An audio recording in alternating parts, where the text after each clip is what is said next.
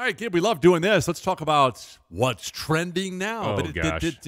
What's that I'm thing always that's scared. Saturday Night Live. It's, ooh-wee, what's up with that? Yeah. Okay, here we go. According to the Topic and Trends report, which we subscribe to, there's a growing interest in milk baths, Gib. So before you go crazy, listen, the milk bath, where you add milk in liquid or powdered form to warm water in your bathtub.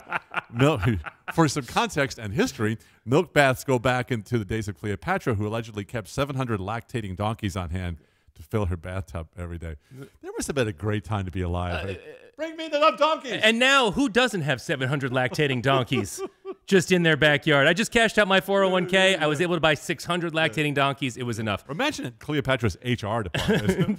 That's the thing about the monarchs is they don't need an HR department or a PR department. They just do whatever the heck they want. It's good for your complexion, apparently. Okay, so great. Now we have Carnation instant breakfast meals that you can put in your add to the bath water and get all of the same benefits without having to keep 700 lactating equines near you at all times. So good for Cleopatra. For the rest of us, get some powdered milk at the grocery store and you go nuts with this. I just came up with a great idea for next time your kids are over. No. Because they like to all take a bath together, right? No. Is chocolate milk. Can you imagine them trying to figure out how to drink it? Here's the thing you have to realize. Look, if you're going to do this to yourself or your kids, first of all, you're going to drink what you're bathing in. Second of all, if you don't rinse off afterwards, you're going to stink. You're going to smell like spoiled milk. It's going to get in a little crevice of your elbow. It's going to get everywhere your skin touches. It's going to smell like rotten milk. So rinse off after you're done with your little milk bath.